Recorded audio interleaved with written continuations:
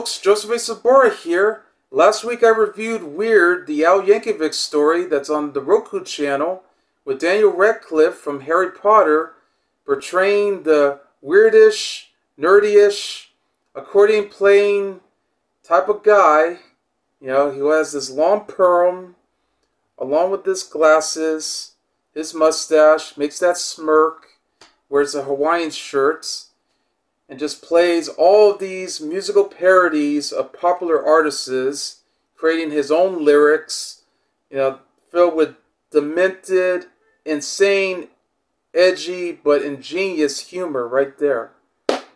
And it was wildly hilarious. I mean, considering that this is an unauthorized or authorized in some ways of another, with accuracy and inaccuracy. I mean, half of it is true, half of it is not. But nevertheless, it's pretty much a parody of his own. But it works. I mean, even in this time period here. But nevertheless, Weird Al never disappoints us, and he'll never will. Because he's just weirdly God in all of us.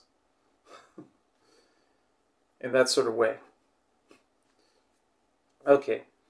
So now I'm finally going to be reviewing Weird Al's very first theatrical film that came out on July 21st, 1989, which was the year of summer blockbusters, you know, such as Batman, you know, Ghostbusters 2, Honey, I Shrunk the Kids, Lethal Weapon 2, Indiana Jones, and The Last Crusade, Star Trek 5, The Final Frontier, so on and so forth. Yeah. Yeah, but unfortunately, they were no match for all of them. It's simply called UHF. A story about a daydreamer named George Newman who decided to run as general station manager of a rundown, struggling UHF Channel 62, which is somewhere in Tulsa, Oklahoma, where it was nothing but reruns and all these other news programs that sadly no one watches. But now he has the genius to throw in the weird in Weird Al by actually putting all these crazy, insane programs, enough to go right up on the rooftop through these broadcast towers, and he's rivaling against a high-powered VHF Channel 8, the insane antagonist R.J. Fletcher, played by Kevin McCarthy. And he's also joined in with Michael Richards, you know, from Seinfeld, who's been best known for playing Cosmo Kramer, as Stanley Spogowski, who's a former janitor at Channel 8, but now he becomes the janitor for Channel 62, and he becomes a children's television host. And he became so successful, too. And it also has Fran Drescher from The Nanny, and she's a comedian herself. Yeah, she plays Pamela Finkelstein, who's the secretary of Channel 62. And she's also the reporter as well. Yeah. So this is the MGM DVD release that I picked up way back in 2003, although it came out in 2002. And I was really lucky to get this at Fry's for a lot less than I expected. But I'm happy to own it. I got it for like around $14.99. That was a great deal at the time. Nowadays you can get this for like $1 or $2. There is a Blu-ray that came out later in 2014 by Shout Factory. There was a special 25th anniversary edition. Has a different cover art and all, and it does carry all the features that's on this DVD set, but they did add a new extra exclusive from Comic-Con 2014 that they have. And it has a different menu, of course. I don't have that released yet, but maybe someday I'll take my chances. But, you know, I had to take some time to save my money because I am getting some more stuff for Black Friday and all that, and then other titles coming around. Because I just went out and I got some more 4Ks, but I still need to continue. And I hope this movie gets a 4K too, for sure. Come on, Shelf Factory. Got to be listening right there. Okay. And I know this was part of the original cover art, but it was updated for this DVD release, as you know. Yeah, you can see the spine right there. The MGM DVD, the MGM logo on the side. And then you get tons of the extras right there. All the way, completely. Yeah. And it was released by Orion Pictures. Yeah, you can see Weird Al and pretty much anything he does. Yeah. That's awesome. Oh, and by the way, if you watch this DVD, it has this awesome, incredibly insane menu that's hosted by Weird Al himself. So this is another reason to keep your DVDs, folks, because you'll never get anything like this again. Yeah, and this is just a flipper disc, so it doesn't have the artwork or anything. But it is indeed in both widescreen and full frame, and it's anamorphic, and the transfer looks as, well, for a DVD, it was excellent at the time. But of course, you know, there's Blu-rays, as I mentioned, for Shout Factory, and there's even an HD streaming print that's available online. Like, you can find it on the Roku, Roku channel also, as well as various streaming services that you'll be able to find. You can watch it for free, but just be aware of ads coming around. Anyway, I love that in his audio commentary with the director Jay Levey, he actually sang at the beginning, well, before the MGM lion just showed up, he just says, "Hey, I don't remember that lion being in the movie." And he says, "Oh, okay." And that's where he sings, "Orion, Orion is bankrupt now." Yeah, where they show the Orion Pictures logo with the famous orchestrated tune that they use on several of their films. Yeah.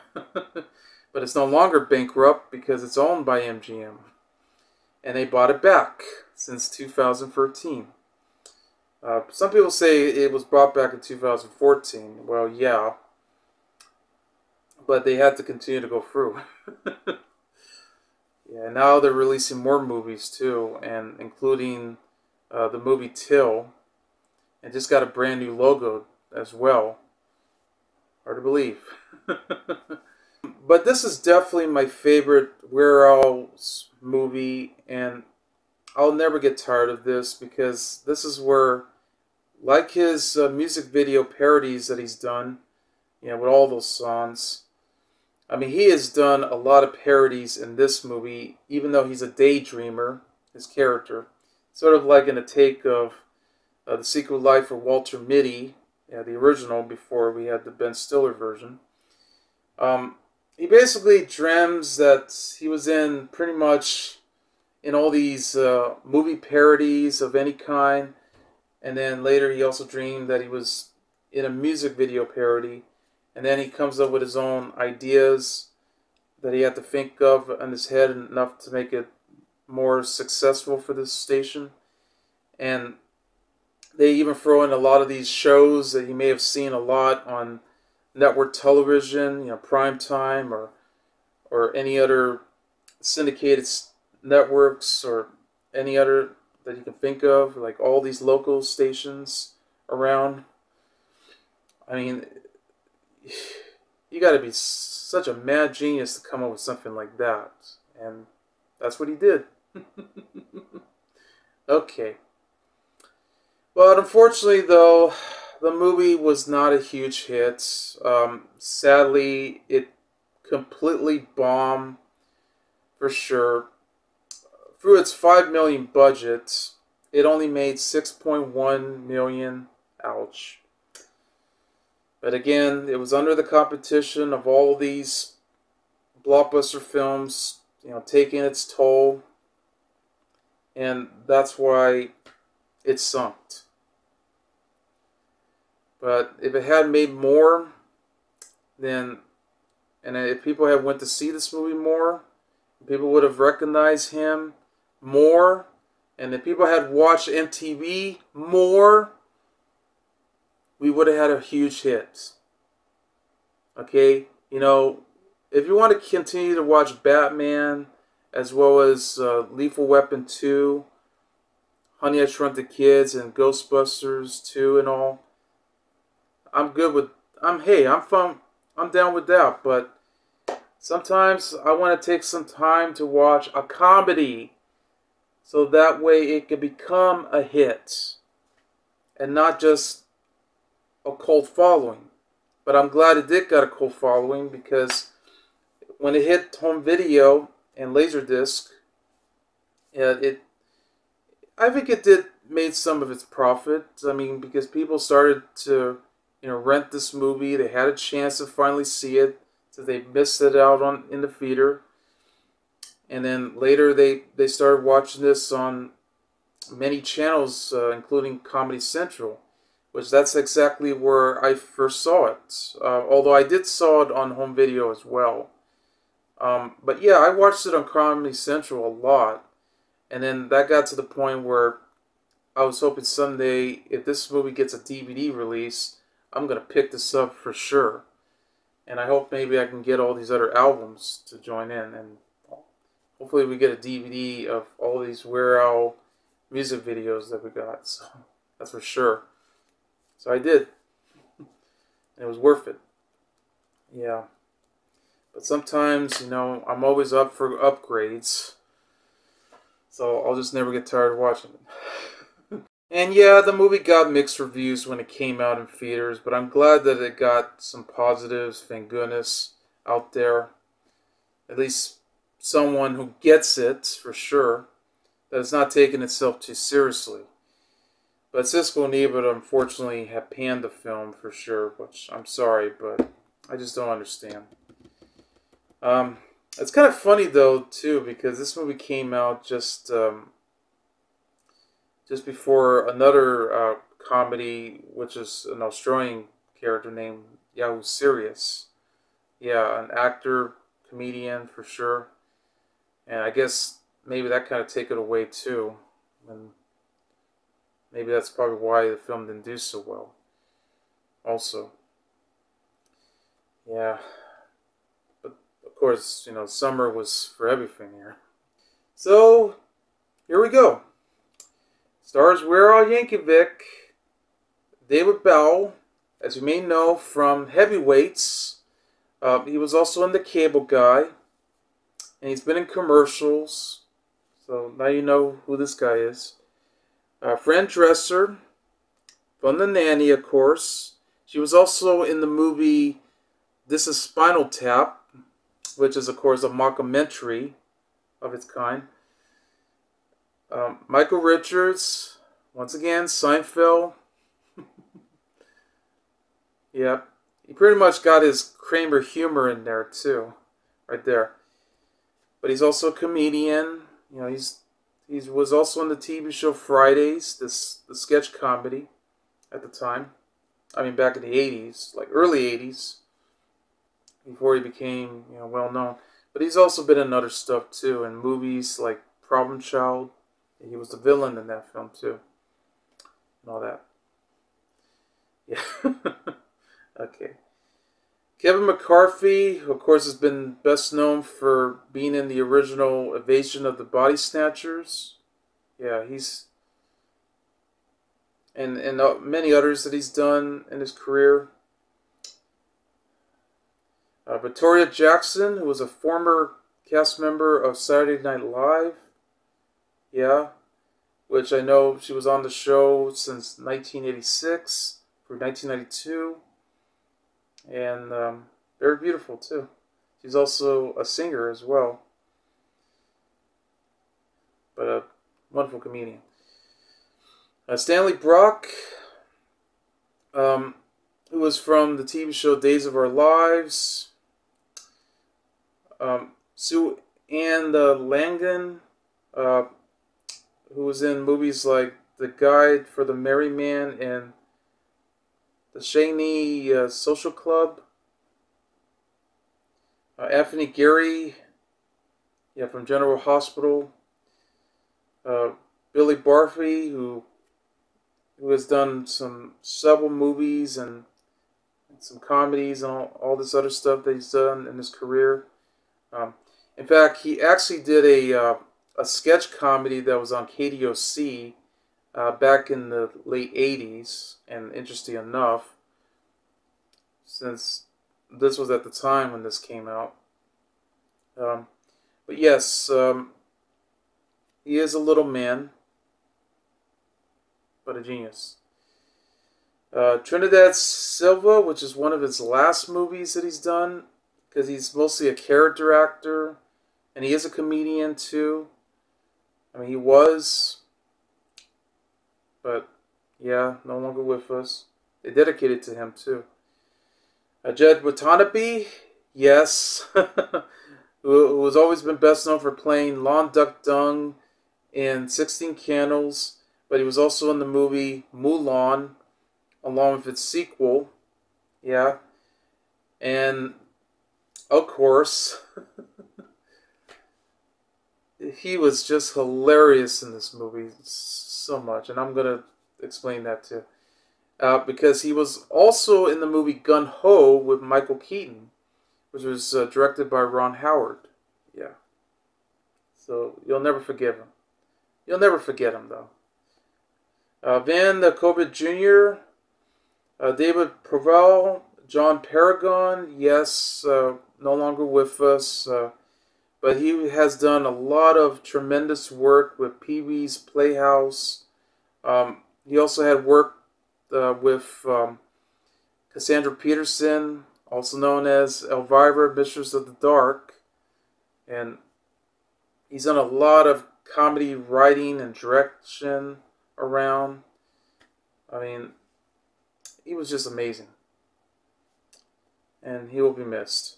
Belinda Bauer, Belinda Bear, Dr. Demento, yes, he makes a cameo appearance in this movie.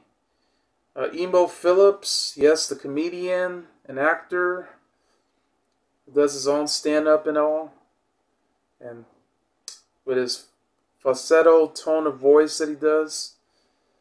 Patrick Thomas O'Brien, the Kipper Kids, and John Cadenhead.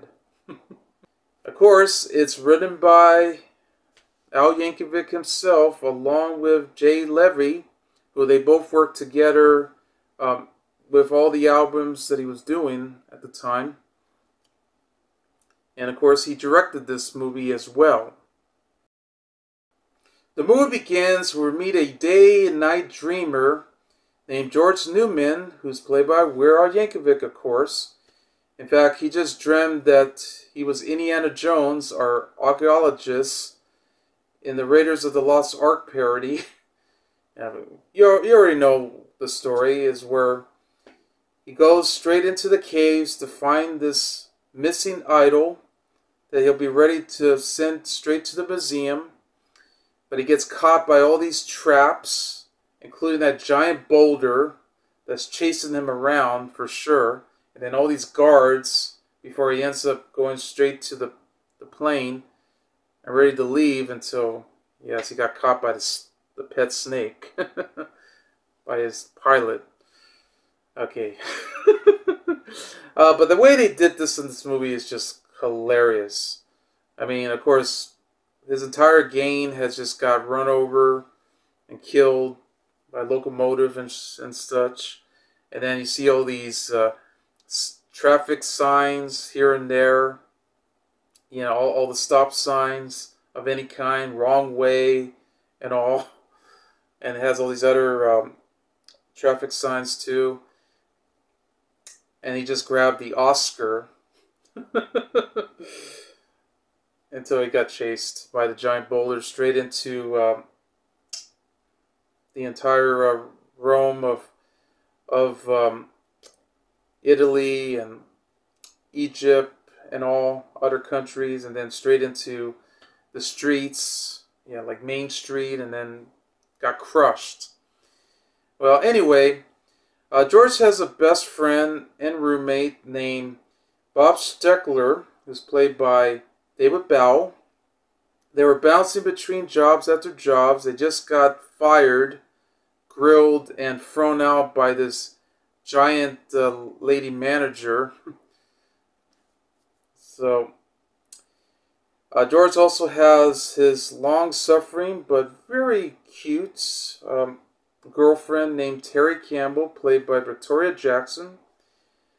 He also has an uncle who's a serious gambler who just won a poker game named Harvey Bowchick, played by Stanley Brock, along with his wife and George's aunt, Esther. No, not the Esther from Sanford and Son. You know, the religious type, which Fred doesn't get along. Of course, she's the sister of his wife, you know, deceased. But Fred always makes fun of her, calling her names of any kind, and then she's always saying, "Rudge it, sucker." Yeah, that Esther. But no, this is a different Esther, and it's a very nice and caring kind, for sure. Yeah, I mean, she can even pull his cheeks like this. All right. So, anyway, George did win the poker game to run a rundown, nearly bankrupt, analog UHF television station somewhere in Tulsa, Oklahoma, to be exact. But somewhere in Oklahoma, because that's what the movie was shot at. So, of course, being a daydreamer slacker himself, for sure, George joins in with Bob to be put in charge to run the station, only to subside to find out that they're showing nothing but reruns of classic old shows such as Green Acres, Mr. Ed, and even the Beverly Hillbillies, all of which are all Filmways shows, which Orion Pictures, and which is now MGM, of course. Well, except for the Beverly Hillbillies, because that's actually owned by Viacom, which is now Paramount, of course. Well, CBS, for sure. But at this rate, Paramount. Well, it used to be Viacom CBS, too. Anyway, so they show a lot of reruns of that show. I mean, of course, you can find that on all the other, you know, UHF stations and all that. It's kind of like how they did that with the UHF station in Los Angeles, which is KDOC, of course, Channel 56. I mean, they used to play a lot of constant classic reruns of these shows. Anyway, so when the package meant for their competitor a high-powered VHF station called Channel 8, it's being misdelivered to George at Channel 62. So apparently he decided to deliver it himself, and that's where we meet the owner of the station, who's the antagonist, R.J. Fletcher, who's played by Kevin McCarthy. He's also joined by his son, played by John Paragon, and also the rest of their goons and gangs, for sure, including the mobster, played by David Proval. And you may remember him from Mean Streets. Yeah, who plays Tony DiVazzano.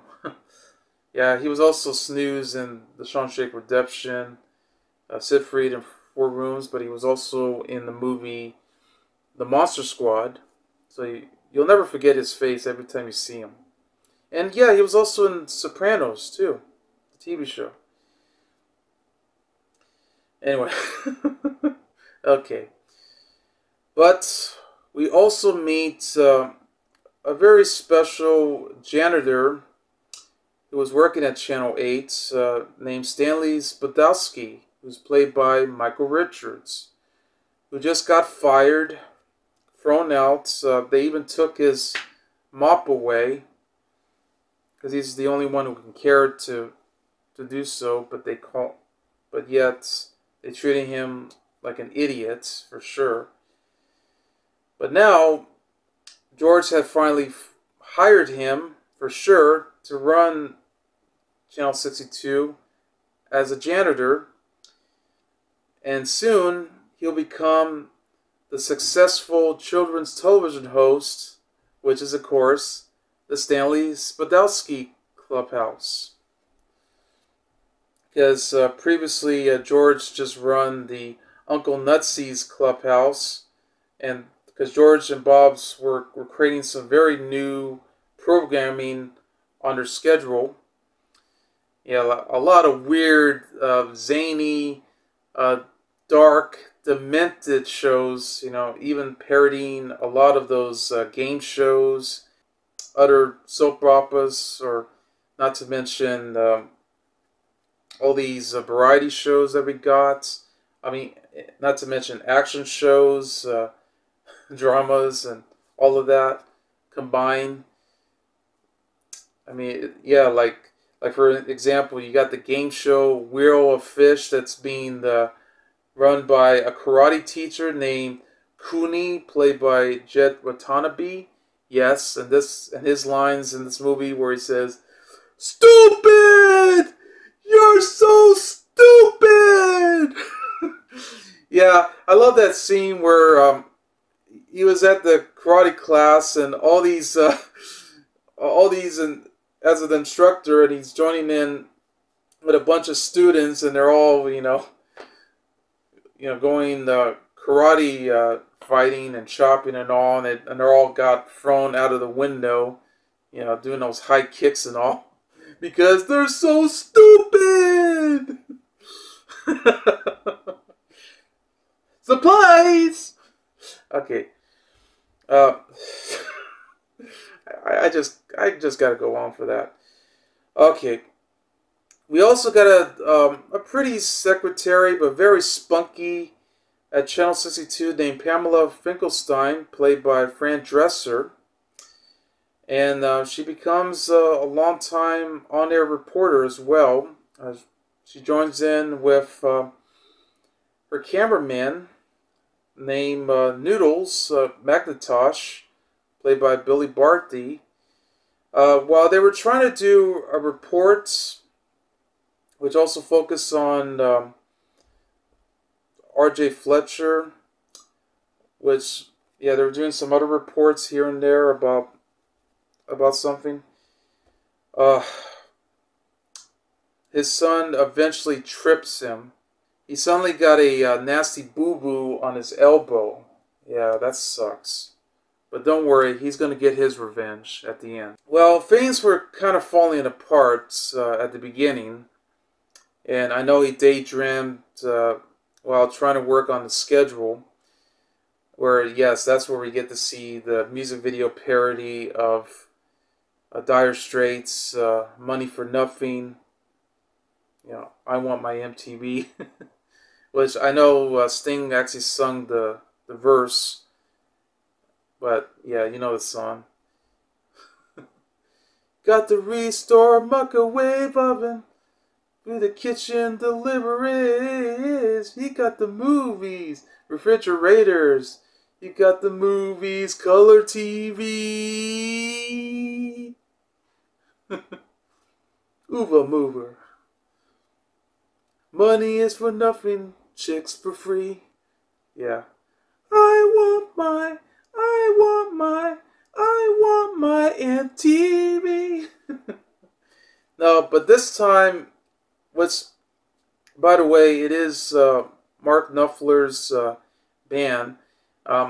Surprisingly, he joined in too with his band as well. But you got We're All performing it too. Which this time it's a parody, but with the Beverly Hillbillies. That's right. Because they also play that too. Yeah, which just had Jet Clappett and you know the rest. Yeah. So anyway, he was anyway he did mention Terry that they were going to go out for a birthday dinner for her, which didn't work out because unfortunately he didn't show up on time, and now he just got dumped by Terry. So soon, of course, Stanley did took over for George. And speaking of which, I know Bob just played Bobble the Clown, and all the kids were just bored out of their minds. Yeah, no kidding. There was this funny scene where Uncle Nutso just feed Bobble the Clown some doggy treats, and he had to vomit too, and then he had to perform while playing with the horn, and yeah, he got hurt too, very bad. Yeah. Anyway, so now Stanley became very popular, enough that George and Bob created a range of very bizarre shows, including the the one show where Wow Hernandez was actually did his animal show inside his apartment, where he ends up grabbing a turtle and just flew it up in the air and it sticks, and then later he ends up taking all these poodles and teaching them how to fly, which he just threw all these poodles out of the window and it fell all the way down into the pavement to their deaths. Yeah, a little bit of animal cruelty right there. And there was other crazy programs around that's behind schedule. And they went up the roof too, all the way up to the broadcast towers for sure. Because it was even being run by this very peculiar scientist who happens to be the station engineer, and yes, he's an alien too, named Philo, who's played by Anthony Geary. Yeah, there was a scene where while George was with Terry, he actually grabbed the bolts of lightning and actually shoot him straight into his perm hair. So, just as a test right there. Okay. So, at this point on, they begin to find out that they are losing money, for sure. They had to come up with $75,000 by their bookie, so that way, if they can come up with this kind of money, they'll be able to save the station, for sure. Otherwise, they're going to go straight to the toilet. So, with that aside, RJ offers to pay off Harvey's debt in exchange for the deed to Channel 62. So, with that aside, George decided to launch a telethon with the host of Stanley. So that's where they get, which is just like those MDA telethons, that was hosted by Jerry Lewis, just to raise money for muscular dystrophy for many patients around, enough to earn money to find a cure for them. Well, they had to do this to find a cure to earn more money to save the station, for sure. But RJ, of course, is just going around, begin to own the station for sure, and that means he's going to shut it down permanently. But that's where Philo had hijacked with security recorded footage of RJ, during a confrontation with Terry when she came by, in which he defends George and the station for sure. And also, George did tend to make it up for Terry, after the mistake he made for not showing up for her birthday dinner with the family. So yes, that's where he sends out these recorded tape messages, and then also throw in a lot of heart balloons and candy and all that, just to forgive her for that. And then later, he started insulting the town's population, which at this rate, he just hijacked the footage to just put it into it. Yeah, all recorded it from a news broadcast. Yeah, by jamming the system and all.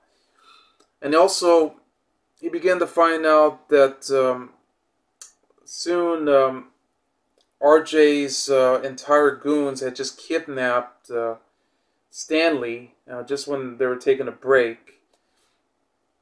And then, so yeah, he got caught by those mobsters, all trapped, and they even put him straight into the bathroom or the janitor room. And it has all these boxes around while they're just playing poker. So now George is on his own, which he daydreams that he's now Rambo. So he's going around kicking ass. Yeah, he found the Stanley that's being trapped inside the jail cellar by all the rest of the entire soldiers. So of course goes around, finds a helicopter. Yeah, has to pay for it, and then he just goes around, taking out his machine guns and shooting all these soldiers, all these bad guys, and doing all this stuff, all these stunts, and then and then he just got on to a duel fight between Channel 8, which is of course RJ, and and George, with Stanley joining in, and that's where George ends up destroying, bombing all the other countries, even Hollywood, and that's where he finally found Stanley that's being captured by all of RJ's goons, and yeah, he even used the line, "I'm your worst nightmare." Yeah, starting to sound like Stallone. "I'm your worst nightmare." Okay, so he got caught, because I know Stanley was about to escape, and of course he actually shot the staple gun when he was trying to hide out against him in the office. He shot the head goon in the face with all these staples around and all that, and then he was trying to lock himself out of the room, and tries to block the door until they crash with their gun into the room so they get in. But then what saved the day was, you guessed it, folks, supplies! Cooney and the rest of his karate students to the rescue and kicks all the goons' ass. So now they found both George and Stanley together, and now they're beginning to broadcast all the money that they had to pay, enough to go for 75,000. Yeah, they had to send them in bonds to donate for sure, for charity, until George's bookie had finally showed up, and now he finally got all the money, and they finally paid the entire station to finally be fully owned by George, Bob, Stanley, Pamela, and all the rest of the entire gang. I also forgot to mention that there's this very peculiar, but very nice and generous homeless guy who just wandered around at the Channel 62 station building, who George eventually donates some change for him, but he actually gives him $20. That was really nice.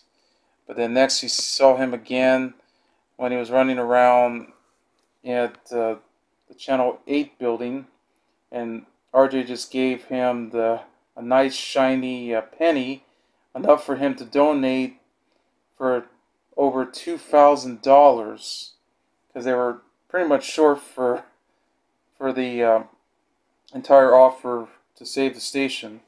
But yeah, he eventually helped them out so they can give them to the bookie for sure.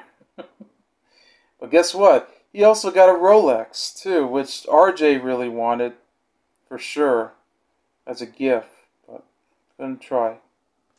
So now Noodles finally gets his revenge on RJ Jr. He tripped them straight into the mud, and RJ, of course, gets kicked in the nuts by this old lady who's a viewer of Channel 8. So now Stanley finally gets a home, for sure.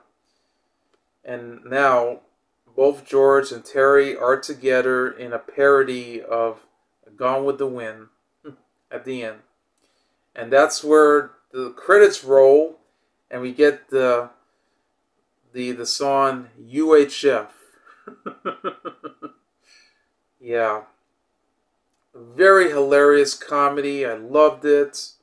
Never get tired of it. I watched this movie a lot when it was on TV, and it's just fun. A lot of memorable quotes, memorable scenes, very hilarious moments here and there, even ones I mentioned.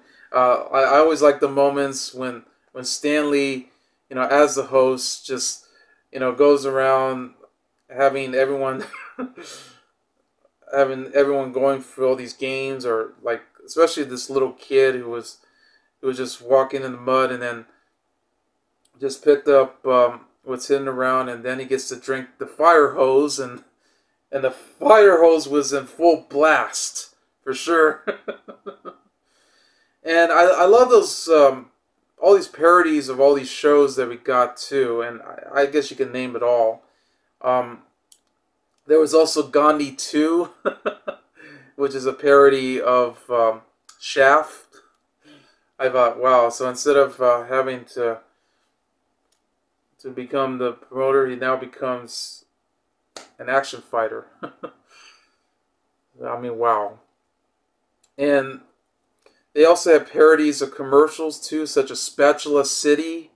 Yeah, and there's also other places around, and so on and so forth. Like you probably will see like any. Oh yeah.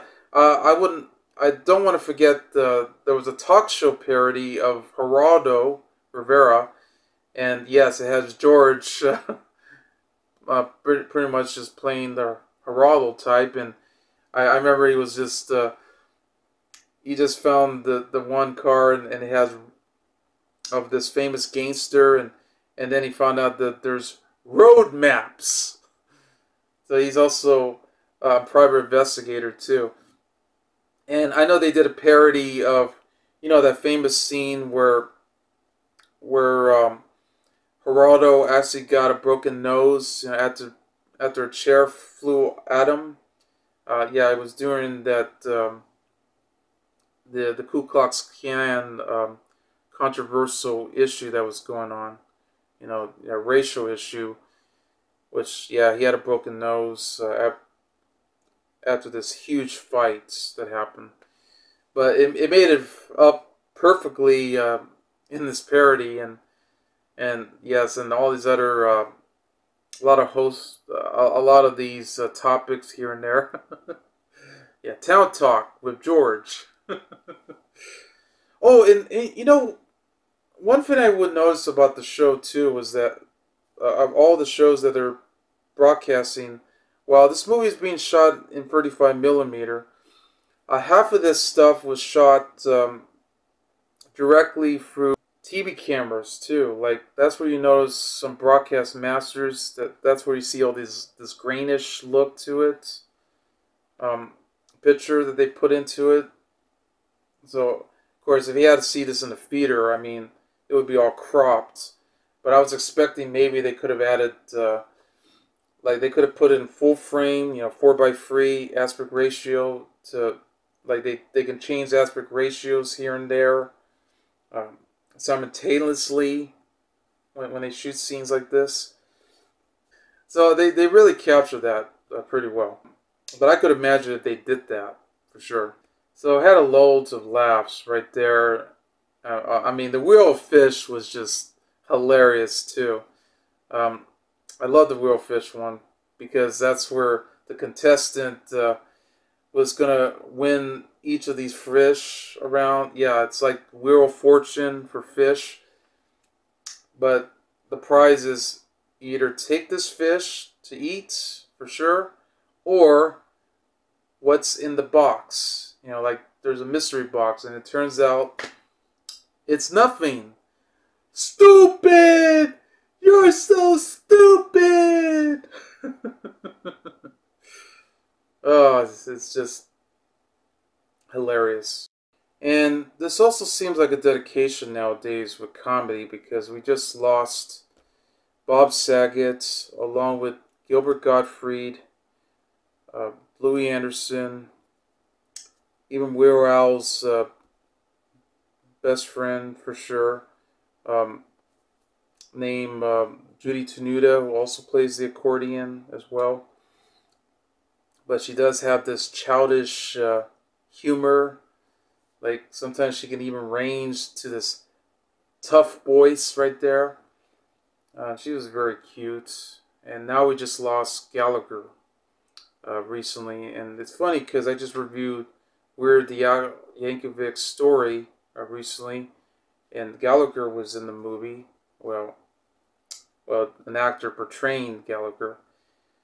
I mean, he was best known for bringing the sledge-o-matic to actually smash all these watermelons and all these other kinds of foods, especially during his comic act that he did. It's just sad that he's gone. And I know we just lost Kevin Conroy as the voice of Batman, for sure, which does not do with comedy, but still, I just thought maybe I could throw that in there. Because I always loved Batman the Animated Series along with Batman Beyond and all these other Batman shows we had, and I'll never forget that voice for sure. That menacing, tough voice that you'll never forget. Because that's the Bruce Wayne and Batman we all know for these series. And also, Weird Al Yankovic is just terrific. Even as an actor, I mean, he really nailed this performance right here.